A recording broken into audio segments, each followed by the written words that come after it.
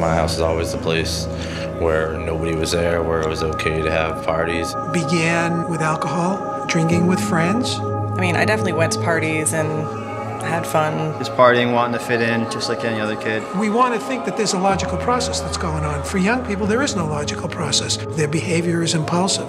They don't think logically through a process. In the beginning, yeah, I got high and it was fun. Nobody ever plans on, going farther than that, but, one thing obviously leads to another. And they think to themselves, they didn't tell me I was going to experience this. They didn't say it was going to feel good. They told me it was bad. Therefore, everything they've told me about substances has to be called into questions.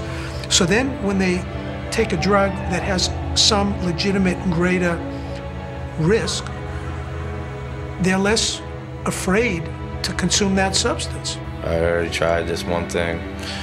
What's the next gonna hurt? Once I found opiates, that was obviously the last step. You will become consumed by it.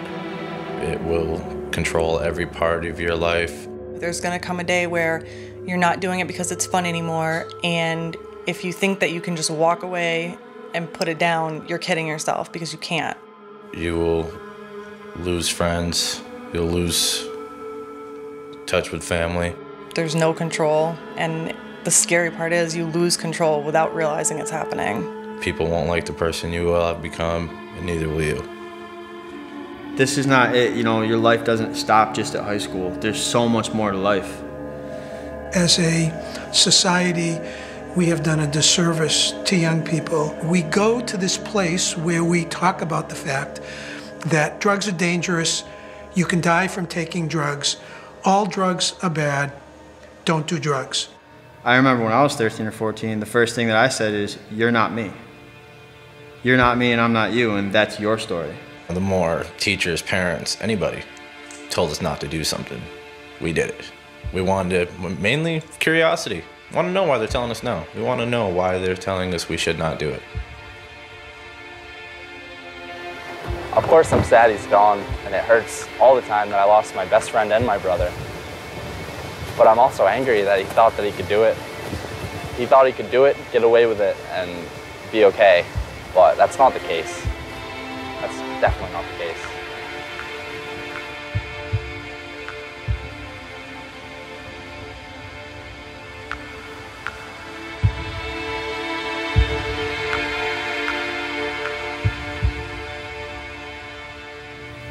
Okay.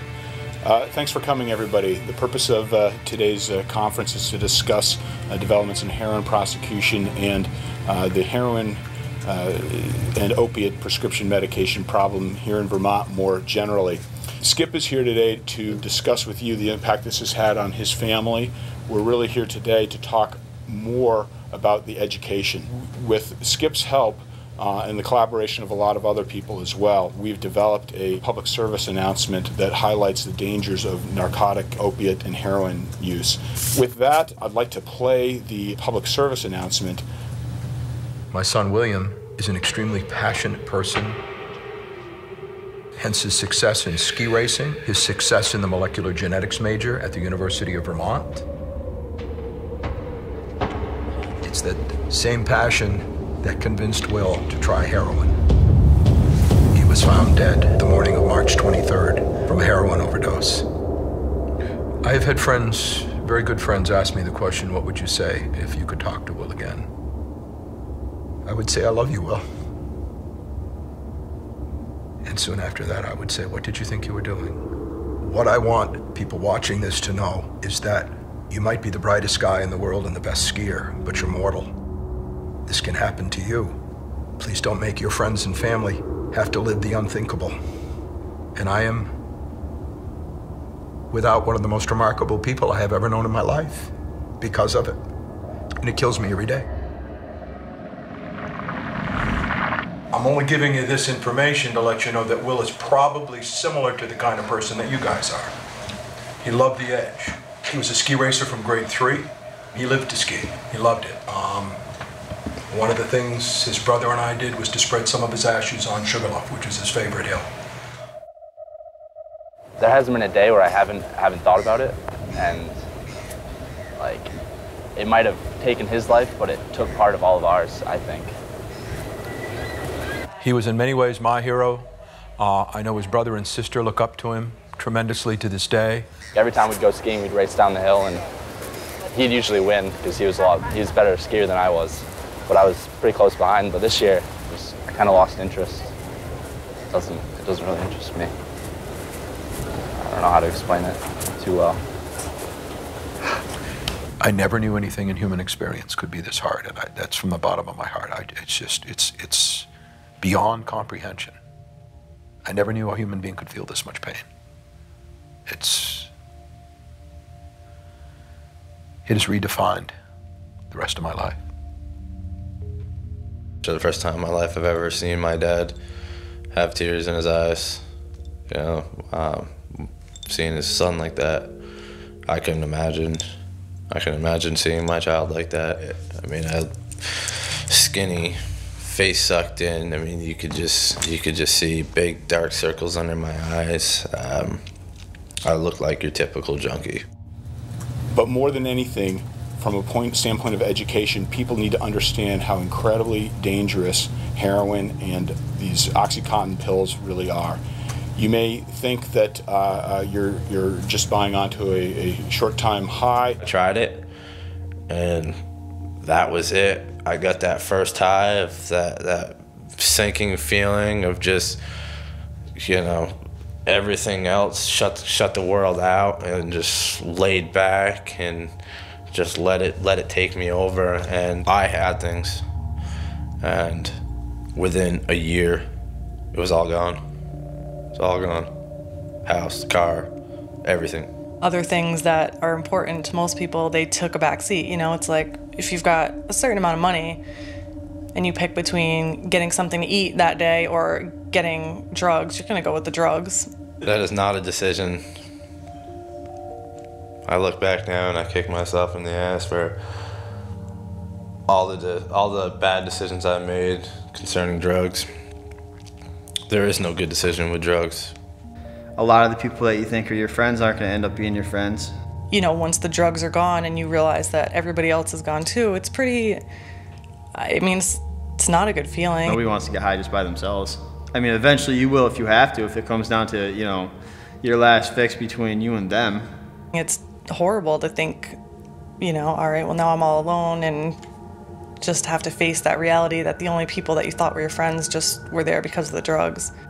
I'll get to a point where, you know, I'll do what I need to do to get that feeling. Right now in the Chittenden Clinic, 80% of the clients who present for treatment identified prescription medications of all types as their primary drug of abuse. It is not in the economic or social policy interests of the state of Vermont to continue to underfund opiate addiction treatment. Attitudes of permissiveness, peer pressure, poor decision making to begin with. There's not much to stand in the way of that very first hit or that very first pill or that very first foray into something that could have, and in many times does have, tragic consequences for someone's life. And people are engaging in low-level crime to support habits of 2, 3, 4 Oxy 80s a day. And the amount of crime that is required to support those habits is significant. Because they have a stamp of approval for use in one respect by the FDA, the kids think that they're not dangerous. Taking the drug outside of a legitimately prescribed prescription on your own now moves the consumption of a safe drug into an unsafe way of consuming the drug. And I think that's where logic comes in. But again, young people particularly don't necessarily think logically.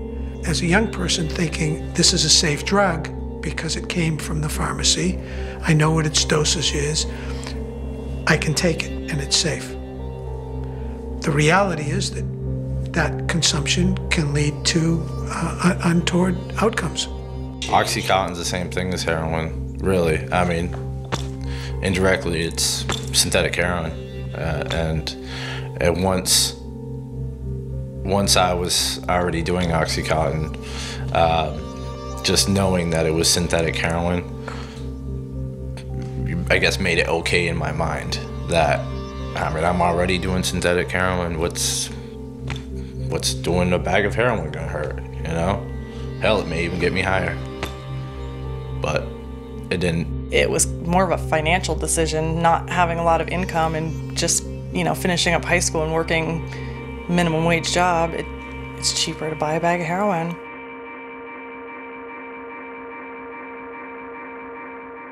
Virtually every individual that I've known who's been addicted to opiates is virtually a day doesn't go by when they don't think about opiates. If we encourage young people to think,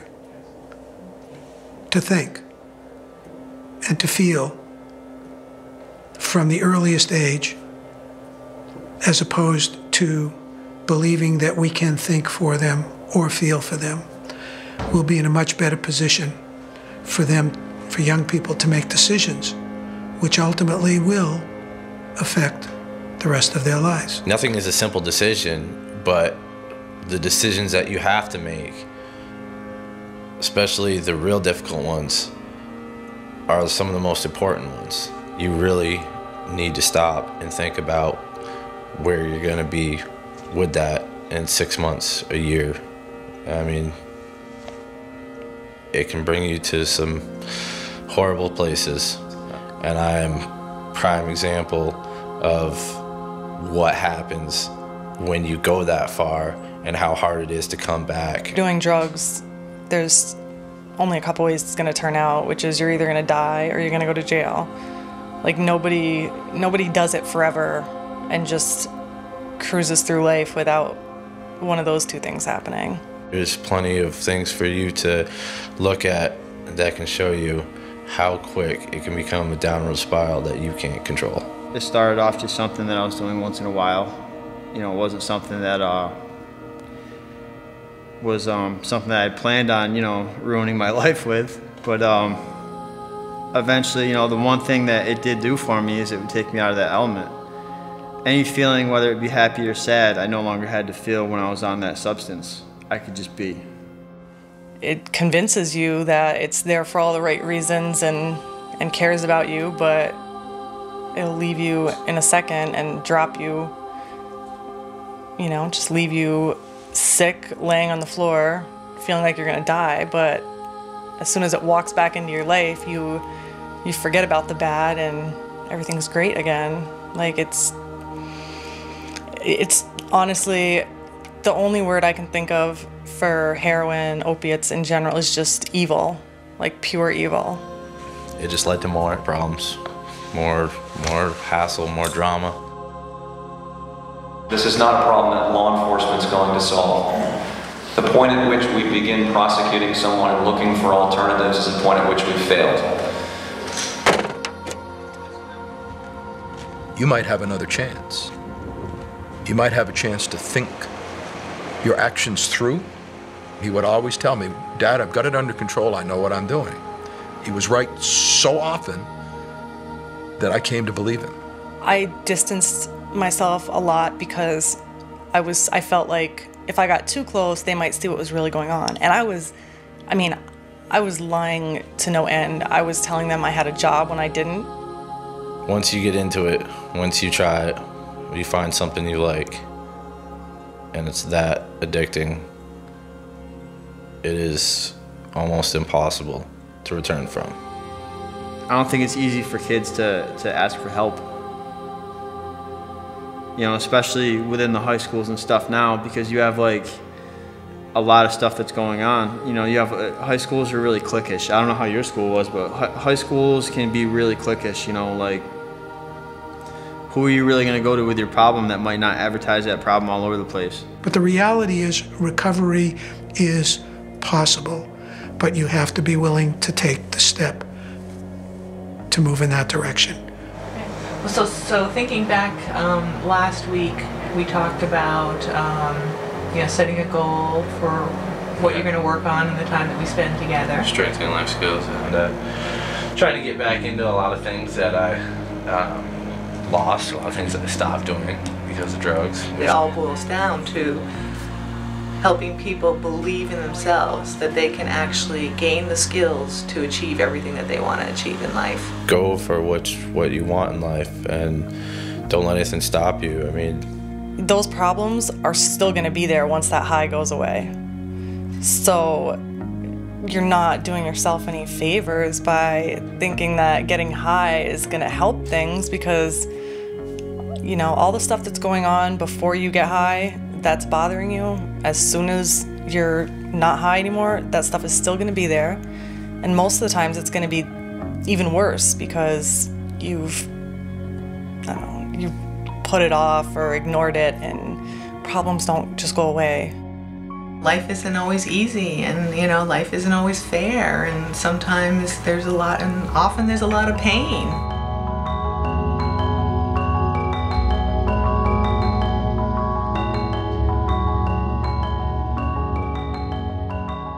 My high school class, they were graduating from college, and I was going to jail, which was, I mean, that was depressing to think that I had wasted so much time. I had learned about Burlington from a friend of mine, and he had just said, you know, that the drug scene out there was kind of going on, you know, and that, you know, heroin was becoming bigger, and my habit at the time was becoming bigger, you know, and I guess I wasn't really going to stop until I got arrested or until I was dead. I mean, to be 100% honest. There really is no single story. It's not only people from poor backgrounds. It's not only people from single-family homes. It's not only, you know, people whose parent is an alcoholic. It's not only people who've been forced to move from location to location. I mean, all of the stereotypes that I think become easy to grab onto as a way to try to understand this dilemma that we face don't apply. The stereotype that does apply is that we've been conditioned and educated to believe that taking drugs makes us feel good and that it's safe to do it. I had gone to a place where eventually I found out later on that it was Will's house. Will had some people over that night. I was there with a friend.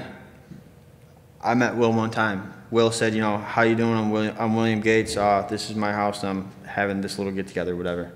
We can help young people make better decisions, more informed decisions. We can help them stay alive. If we do our job well, perhaps we can save at least one other family from having to live the unthinkable. Please, please believe me, it will have been worth it. Prescription drug abuse is considered the fastest growing drug problem in our country. And in the past year, 1 in 7 teens abused prescription drugs to get high. Those are extremely alarming numbers. You take things like OxyContin, when you see children, preteens, being addicted, we have a problem. I want Vermont and what we do in our prevention to be a model for the rest of the country. We are bombarded as individuals that taking substances to alter how one feels is normative. It's a normal, appropriate behavior. You can't watch television, you can't turn on the radio, you can't open a newspaper magazine without seeing or being confronted with some advertisement or commercial to take a drug, to make you feel better, to make you feel different. You try something, you like it, and it's a downward spiral from there. And it took me years and years to realize that and recognize it. I don't want to minimize the fact that there are some drugs, and opiates are one of them, in which sometimes the first time you take it can be the last time. There were a lot of people I knew that OD'd, and a lot of them that didn't, you know, they didn't come back from it. Life can definitely be hard. It, you know, the decisions that we make affect us and, you know, the loved ones that are around us. Reach out to people you think might judge you, because I would have been pleasantly surprised had I reached out, because they wouldn't have turned their back on me when you know that they really are your friends and they care. Right now at 22, I should have been at this point 3 years ago, 4 years ago, but unfortunately I wasted that time.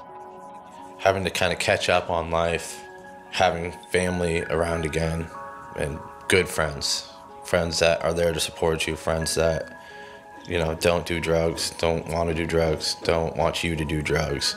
That all keeps me from going back, because when you get mixed up with something like Oxycontin, you lose all that. I would say that I'm sorry, but I think that sorry wouldn't be enough. You know, I apologize deeply. I never wanted anybody to die. I never wanted anybody to get hurt. There's been many tear-filled nights in cells that, you know, that I've had to go through thinking about that, you know.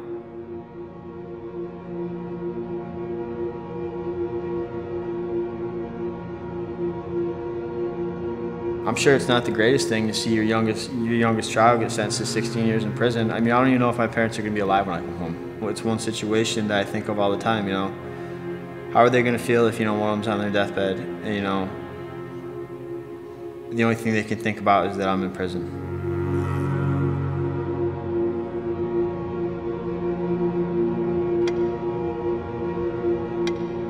Instead of going and picking up drugs, if I had just had a conversation with someone or dealt with the problem head on, I think it would have been much more productive and the outcome certainly would have been better. I definitely think that friends and close friends can get through. They have to. You have to. You can't. You don't want to lose a friend. He was always there to be ahead of me, but he's not.